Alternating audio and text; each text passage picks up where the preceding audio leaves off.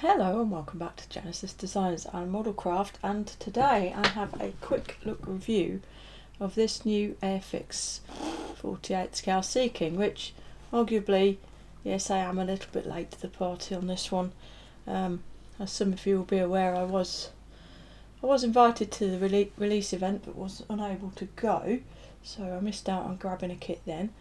But I have one here now courtesy of a friend, Mr. Matt Angel. He runs a modelling channel on Instagram called Matt's Modelling Den, and he just lives over the road from me, and he's picked this up and immediately contacted me to see if I'd like to borrow it to do a review. So obviously I am, and here it is. So here we go, standard Airfix fare, big sturdy corrugated box, Genesis box review time. But let's not linger on the box, let's look at what we get inside.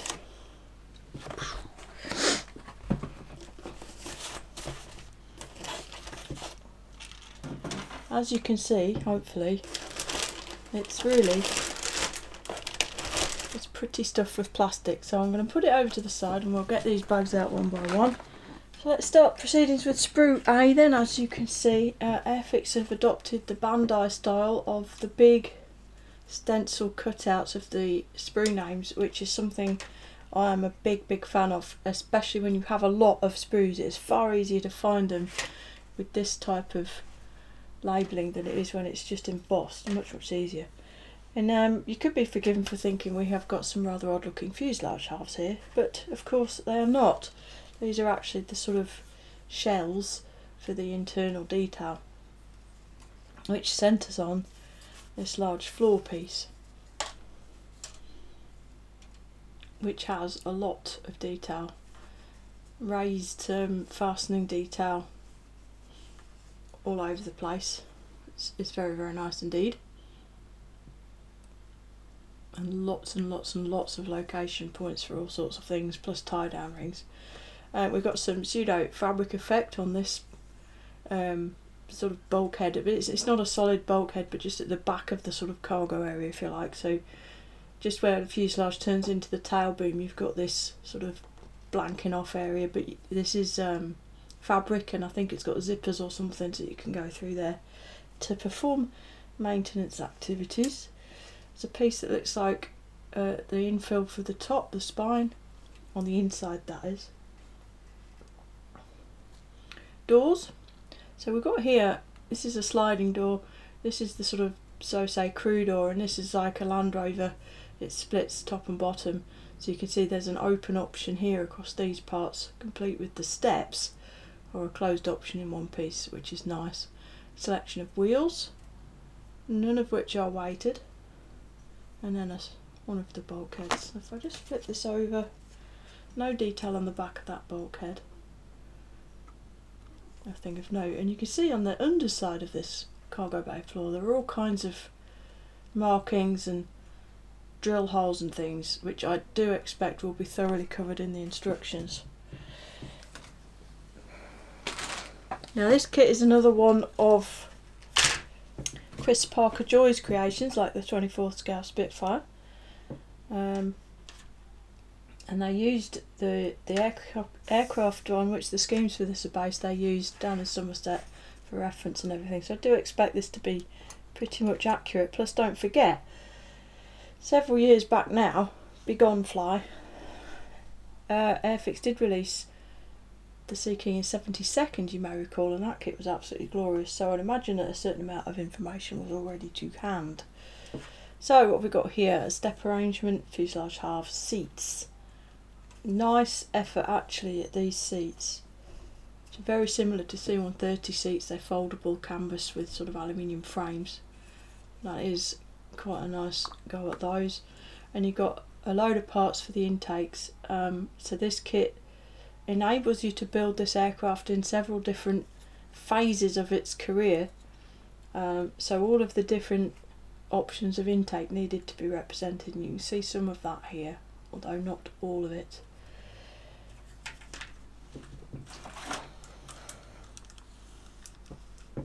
Now, affixing scientist glasses to look closely at this rivet detail that everybody's so excited about. I do understand where people are coming from with the argument that the Sea King, like most helicopters actually, is festooned with raised rivets or mushroom head rivets or dome head rivets, however you want to call it. They are not flush riveted airframes, and that's because they don't go very fast, so there's minimal gain to be had from using aerodynamically smooth riveting, and it's much easier to produce something with mushroom head rivets, so that's why they do it. And Airfix have chosen to reproduce this with what is more commonly held as the way to reproduce flush riveting, which is these small dimples. And there has been a certain amount of criticism of this online in various places. What else have they done? They've also reproduced overlapping panel work really rather beautifully. All of these panels are stepped, lapped, and that's all been reproduced here. I don't know if it's actually visible or not, but it has been, and it's very, very nicely done. And the doublers and reinforcement patches like here, these are beautifully done, very, very fine. They need to be there, they're there on the real thing, and quite often get horribly overdone, almost in an effort to prove that they're there. The kit manufacturers will overdo them, but Airfix have not done this. Likewise the panelling in the area here, it's all raised, overlapped and disjointed and not smooth, and it looks really, really good. I think myself, looking at this, these rivets look, this area here is definitely better than this area here. I'll come close and hold it still, and I hope you can get a feel for the fact that the area where the engine resides, the surface of the kit is smoother, and because of that the rivets look better. Here, this area, the surface of the kit isn't quite smooth, and that's throwing the eye off when you look at this detail. It's making it look more pronounced than it probably is, and I've got an idea for something I might do to try and illustrate that in a while. But I have to say, I think this looks really, really good. And as a counter argument to all this talk about how this aircraft has raised rivets, therefore the kit should have raised rivets, I don't disagree in principle. However, I'd like to play devil's advocate and provide a counter argument. So let's think about all the Edgeward kits of late, say, shall we, and things like the Focke-Wulf 190, the Spitfire, the P-51, all of these aircraft were flush riveted, and that means exactly what it says. The rivets that held those airframes together were flush with the surface of the panels. So in real life, when you look at those aircraft, yes, you can see the rivets, but you see them as a circle around the rivet head, because the rivet head is countersunk, and it's countersunk into the panel to the point where it will sit very, very slightly proud, but we're talking a couple of thou, that's all. So that if the aircraft is painted and finished perfectly, you won't see those rivets at all. And what you absolutely won't see on a flush riveted aircraft is a lot of little holes. 100% no way. And yet, I don't see any of these people complaining about the riveting method that Edgeward choose to use on their kits. It's equally incorrect, arguably more so. And then, in a further offshoot to that debate, there are now available widespread these 3D decal riveting sets which supply positive riveting for things like the P-47, so that you can apply completely spurious mushroom head rivets to your P-47 kit, which was also a flush riveted aircraft. And again, I don't see people complaining about this. So I don't want to say it's Airfix bashing, but I do think it's really missing the point in a fairly big way. What Airfix have done is they've provided that visual texture and interest that a kit like this needs, because helicopters are very clearly riveted in real life. So for this to be perfectly smooth like the Hasegawa kit was, it would look worse. By doing this, it provides that visual texture to the kit without providing a huge load of complication and effort, because positive riveting on this scale would be difficult for the modeller to deal with. In fact, it just would be. So personally, I'm in the camp of fair play. They've made an effort and it's decent. It's incorrect, but then so are Edward. I'm shrugging right now, I don't know if you can hear that.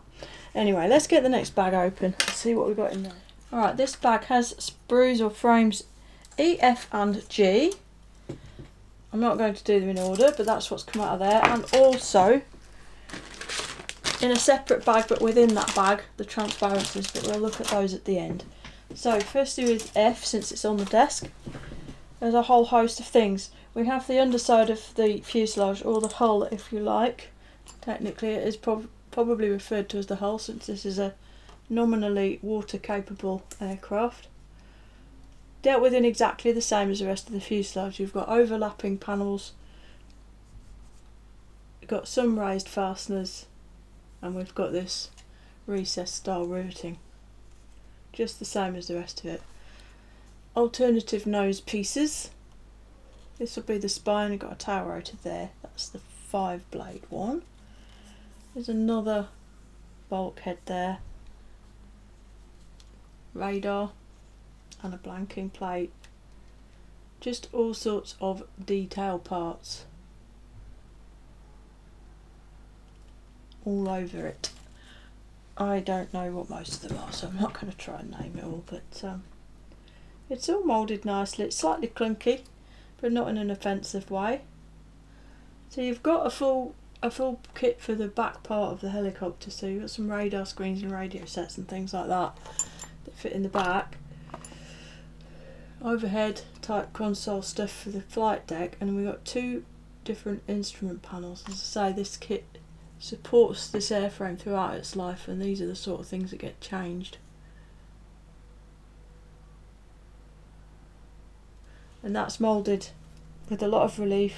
It's very crisply done, and it actually looks really, really good. We do have instrument panel decals with the kit, but I'd be inclined to punch them out and apply them separately, as much as that would take ages. There's all sorts of mechanical looking bits and bobs, details, lots and lots of stuff going on there.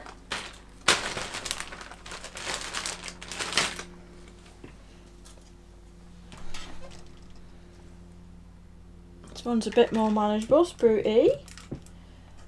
So we've got the sponsons here. These have a touch of sort of oil canning effect, panting going on. Not a lot, just a touch, but just enough to look.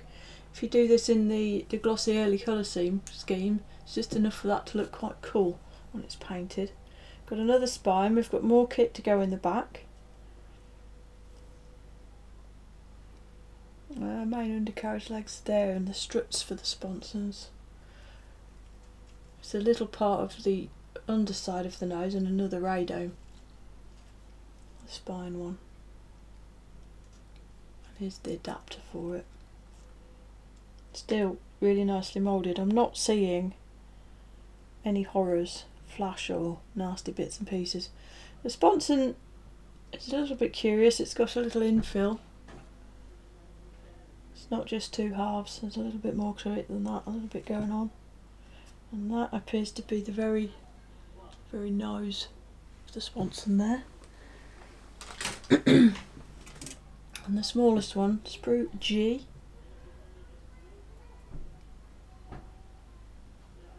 We've got some aerials, some more kit for down the back, and we've got various different defensive aid suites fitments here. So the missile warning sensor, bumps and lumps, and a turret there. With various aerials moulded here, and they're all really nicely done with the base plates and with the sort of aerofoil section included, which I do like to see. I do not know if this is a flare turret or a sort of a Lurkham style turret.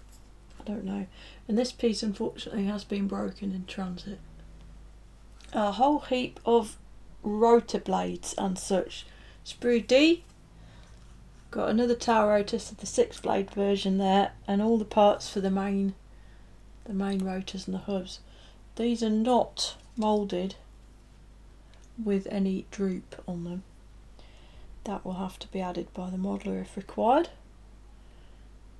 There's more aerials, steps and bits and pieces, plus we've got the parts for the winch here. If I bring that up a bit closer, have a look at that rotor hub detail. It's pretty decent. Quite a lot of parts going into that by the looks of it. And then the final sprue of plastic parts is B. And again, this is all parts to finish off the fuselage, and we've got a load of troop seats as well, a load more troop seats I should say. You can fold the tail boom on this, so you can have folded rotors and folded tail boom, which is, it's a bonus honestly. A 148 Sea King is not a small model, especially with the rotors spread. It's quite a big bit of kit. So yes, we've got parts for the tail rotor, or the fin, the boom, I don't know what helicopterists call these things. And the detail around the mesh areas on here is absolutely exquisite. It's some of the best I've seen on a helicopter model, honestly. It's absolutely beautiful. Love that. Likewise, this top of the gearbox area. It's stunning. More sort of engine nacelle covers and more engine area parts. So you've got the sort of intake housings and what have you there. The tailplane itself. And some more internal parts as well.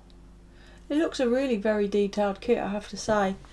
And as much as I am interested in the kit and in the Sea King, I haven't actually really looked at any of the completed builds in any great detail, to be honest. Should perhaps make good on that.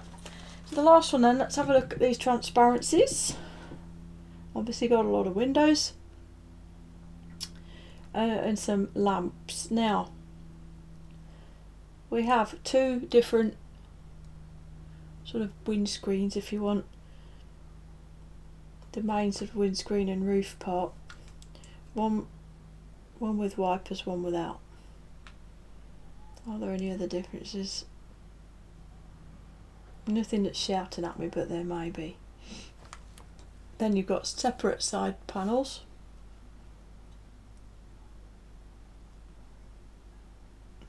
We'll join onto those, and that will create the main sort of nose transparencies. Various windows, so you have windows with sort of viewing bubbles and windows without. Lots and lots of light lenses. And over here, a couple of Durkham houses modelled in clear plastic, which is nice. So these things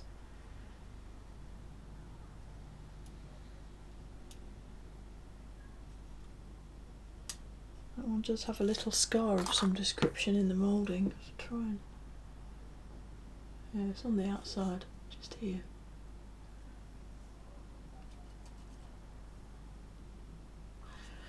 But these things are painted. It's only this section here which is window, and on the real thing they've got like an iridescent coating on them or inside them, so they sort of glint in a purpley goldy sort of way. So that will be a bit of a challenge to replicate if the version you're building has these fitted.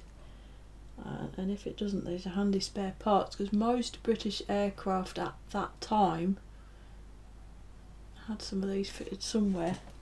British aircraft of this nature. I know the Hercules had them fitted. I think the Chinook did. I wouldn't be surprised if things like the Puma did as well. So they're handy things to have.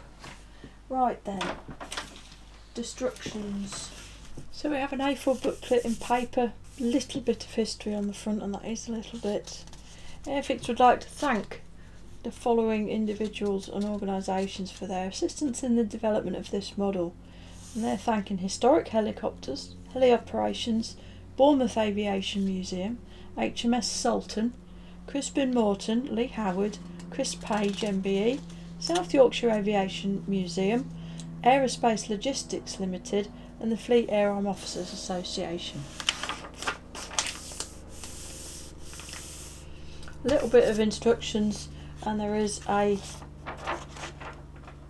list of all the symbols used and what they mean.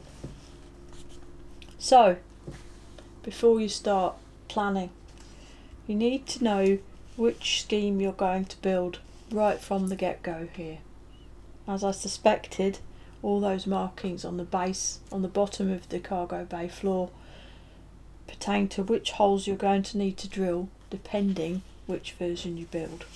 And as you can see, it's all very clearly marked as to what you do and don't need to drill.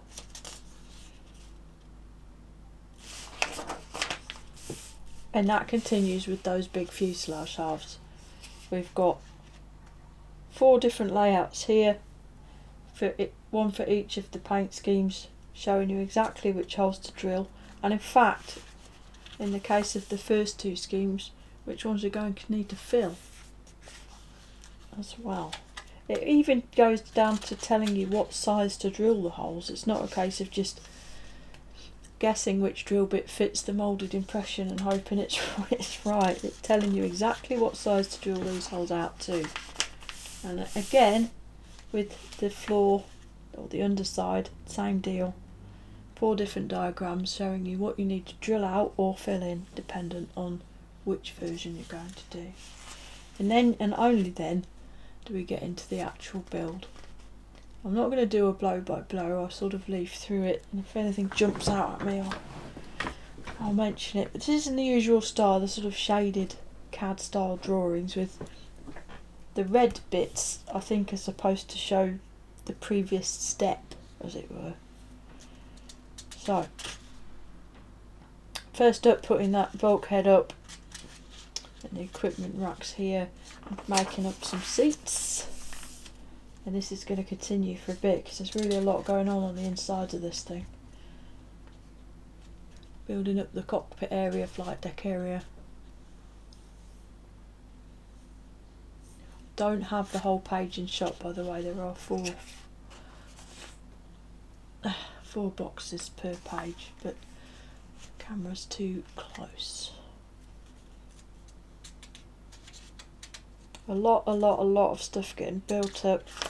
There's a lot of internal detail on this, and at every single step it shows you which version needs this step. So be aware of that if you're building version C, that you don't need to make any of this stuff. Just planning is important.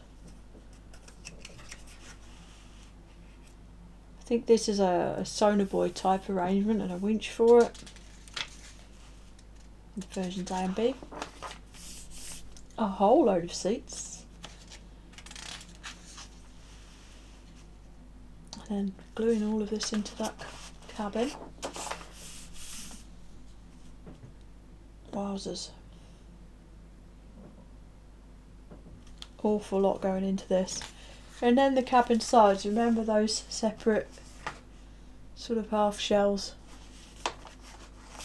So this whole lot gets built up into a sub-assembly, which then simply slots, and there is that roof part. It will be able to just slot into these fuselage halves, so you can build the whole thing as a sub-assembly. And it's not going to get broken when you're trying to add it in. So we're just putting a few sort of little pieces into windows and such into the fuselage parts, building up the front face. No, that's the aft face of the engines here. I'm sticking that onto the top of this internal structure. And then finally adding a completed internal structure area into the fuselage half. It's ingenious. It's quite a Rev will do a similar thing with their large cargo aircraft kits. It's quite a nice way of doing it.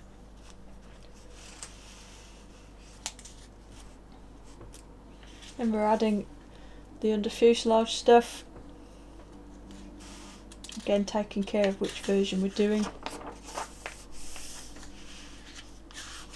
Building up the intakes and forward nacelle areas. Spine and radome, so you got a small attractive radome or a larger and less attractive radome. Again, the need to shave off some parts for some versions.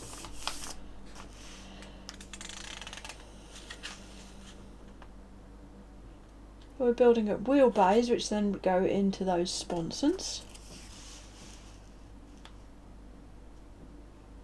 Shows you quite nicely how those goes together. And then now how they fit to the actual aircraft, and it's showing you that there's actually meant to be a gap. You got nice big sort of easy mode cutouts for these struts to go into, which makes me think, it makes me hopeful at least, that it's something you could paint and finish separately and add to the model at the end, because it's really awkward painting around these things when they're fitted actually. You can build a model with the undercarriage retracted should you wish to. Diagrams here showing you how.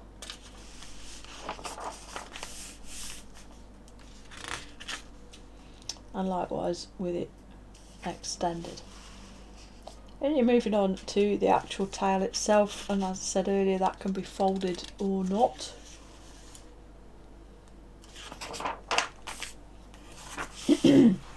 Transparencies. Okay, it says here as a note, windscreen option without the wipers part X9 has been included to allow photo etch wipers to be fitted. These are not included in the kit. I assume that Airfix may have worked hand in hand with photo etch manufacturers at some point and be aware that something's coming out for that. I'm really not offended by the moulded in ones personally. Then you've got your intake options again. These are going to vary depending on the version. So we've got a page for A, a page for B, a page for C and a page for D. Moving on further, got the turret there for those that need it, winch, the crew door with its integral steps, the sliding door, and finally right at the end, fitting that tail and moving on to rotors. There are indeed a lot of parts going into that rotor head.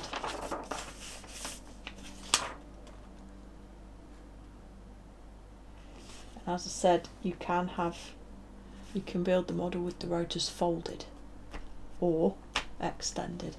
And it does look to me like the connection points where the rotor's actually attached to the hub is nice and large and sturdy looking. It's always good with things like this. And there we are. Final view of how she looks, one way or the other. So, on to colouring it in and decals. Here's the decal sheet. It's pretty large and comprehensive. As we all know, the Airfix decal designer does have a fetish for stencils, and you can see that reflected here. Lots and lots of stencils. We've got the various, some of the sort of walkways in the kind of areas that are painted where they get dirty. They put these black areas on or these dark areas on. Those are supplied as decals, which you may or may not find easier. I think Airfix decals are great. They tend to be well researched and accurate, they fit the model properly and they work really well. They are just really nice decals. As I said, we've got instrument panel decals there. And we've got some other internal decals, radar screens and such, one switched on, one switched off. You've got decals for the tail rotor tipped colours and also all those stripes that go on the main rotors. And then just all the individual markings, but there are quite a few stencils there. And the schemes we have are as follows. Scheme A. So as I said, we're following this single aircraft through its career. Probably not all of the markings it ever held, but we're following it through from the early days. And this is the first one, the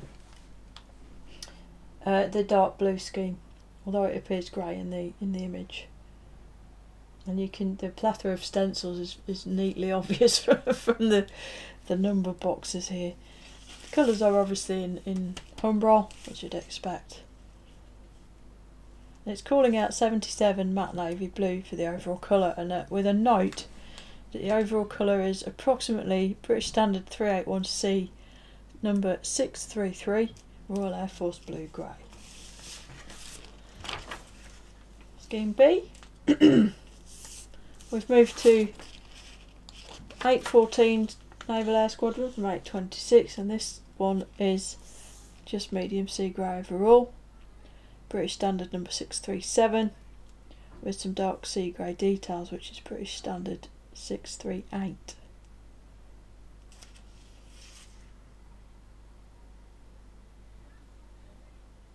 It's not actually medium sea grey overall. It's got camouflage grey underneath by the looks of it. It's difficult to pick out in the drawing. It's very similar colour. Scheme C, which is the one I will do. I am going to have to buy one of these kits now I've seen it, which I was worried that would happen. I love this scheme. One of the things I used to do when I was younger is surf. I used to surf quite a lot and windsurf. And one of the places that I used to surf, obviously, was Cornwall here in the UK. Cornwall is pretty much a mecca for surfers. And I clearly recall being on my surfboard down there, one of the many beaches in the locale of Newquay, not one of Newquay's actual beaches, but fairly close to the town. And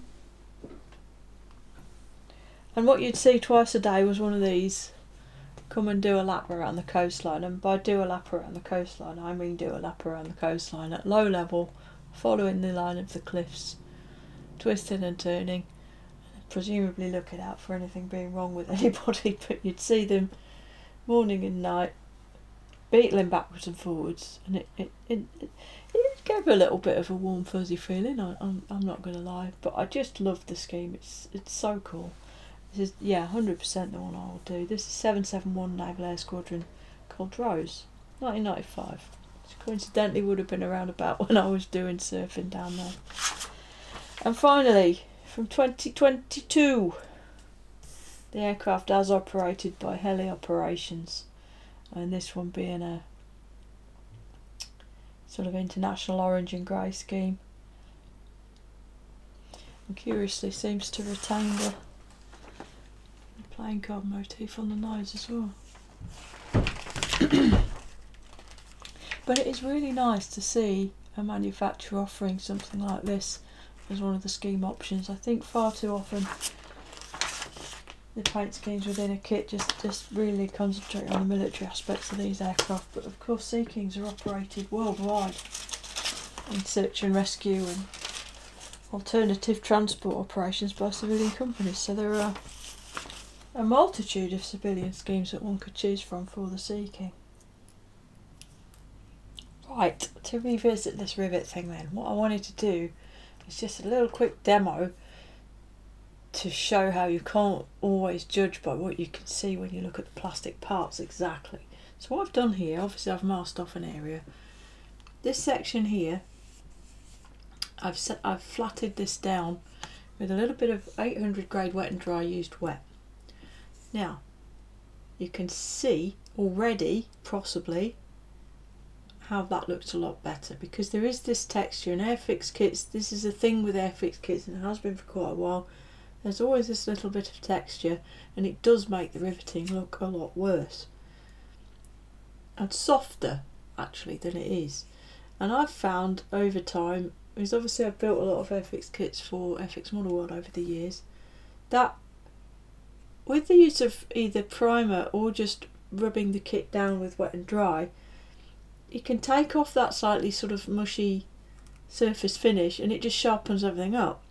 Now I'm not going to lie, doing that to this whole kit is going to be a lot of work. It's a big model, a lot of surface area and a lot of little details that you would have to sort of sand around really carefully for fear of losing them or softening them too much.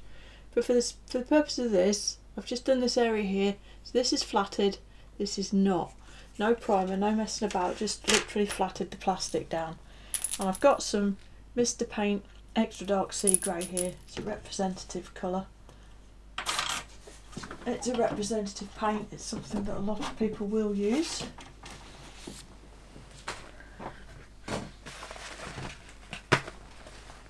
I'm going to put a piece of tissue on my professional filming board. So I've shook this up until there's no random colours in the bottom. I'll pop a bit in the airbrush.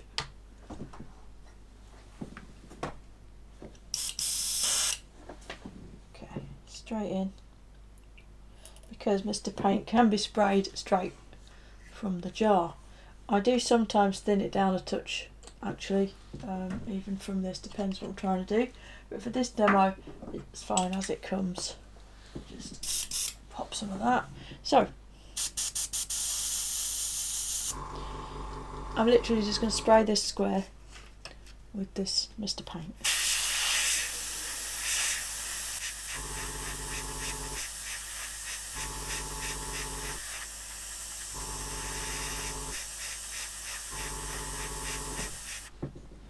Okay, there we go. Now demask. Where's my tweezers gone?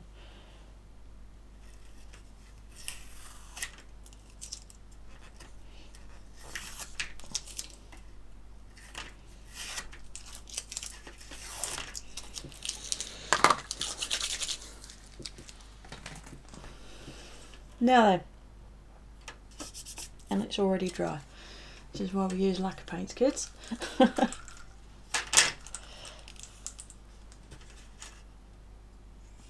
So, you've got 4 squares to look at, and I'm going to try and angle this to make it as viewable as possible. So this area has been flatted, this area has not, and likewise not flatted, flatted.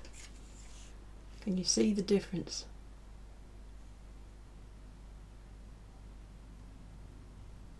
If you can't see the difference, change your screen resolution or go get some glasses. I think it's plainly obvious how much more refined this looks than this. And this is how it's designed to look. For some reason, in the process of cutting tools, something, I don't know. I'm not a tool maker or a kit designer, but I do know that this pebbly finish, particularly in this sort of colour and style of plastic that Airfix use, massively visually detracts from the surface detail. And as I said, from experience working with these kits, I know that doing this, that flattening the surface with or without a primer layer, gives this look of extra finesse that somehow is not there if you don't do it. It does make a big difference to the look of it. Still not correct, I know, but it looks a lot less clumsy. I hope you can see that, and I hope that was worth doing for the sake of demonstrating that fact. Anyway, I'm going to have to clean this back off now because this isn't even my kit. But no worries, a bit of Mr. Colour Thinner will get rid of that. So there you have it. The new surprise release of the Airfix 148 Sea King. What a little beauty. Huge thanks to Matt for lending me this kit. He did not have to do that. It's incredibly generous of him. He'll probably never lend me another one when he sees that I've been painting on his model while it's been away from him. But yeah, huge thanks to him for that. I think it's lovely. I was worried about it when he said, do you want to do a review? I thought no, because I'm going to want to buy one, and I'm right, I'm going to have to buy one. I do think the Sea King is awesome. I love it. As I related in my little tale about surfing, it's a great memory, and something I've long held a desire to reproduce in miniature, honestly. So yeah, we'll be going out and buying one of these. And I hope actually that a lot of you do as well after looking at this review. I'm not an Airfix fanboy. I have a lot of respect for the people that work there. I know several of them personally. I got a lot of time for what they do. They don't always get it right. The recent Vulcan debacle is proof enough of that, but everybody makes mistakes. But what they do is they put a huge amount of time and effort into trying to do the best that they can, and to try and keep that end result at a sensible price point, and they do make an effort to do that. So props to them, because this isn't even a stupid price, to be fair. I didn't even look up what the cost is. Let me do that now. Okay, quick Google. Cheapest one I can see, £46. Average seems to be about the £50 mark, 49 to £50. I think the retail's 55, so that sounds about right. It's not aggressively expensive in my opinion. It certainly isn't more than I'd be willing to pay, and it's actually considerably less than the HAS.5 kit was when it was released, relatively speaking. So I think it's an absolute gem. It looks fantastic, loads of detail, loads of effort has gone into this, and it will look awesome on the tables, because it's a big imposing model, the Sea King, when it's done in 48, and I absolutely love the fact that it's possible to pose it with the rotors folded and the tail folded, because that adds, to me, that adds another level of visual complication that I just enjoy in a model. So that's just me though. But yeah, I'm super impressed with it. I'm going to go out and buy one. So yeah, I know it's a bit late to the party, possibly no new information on this for those of you that have been looking at it, but it's my take on it and my take on the whole rivet thing.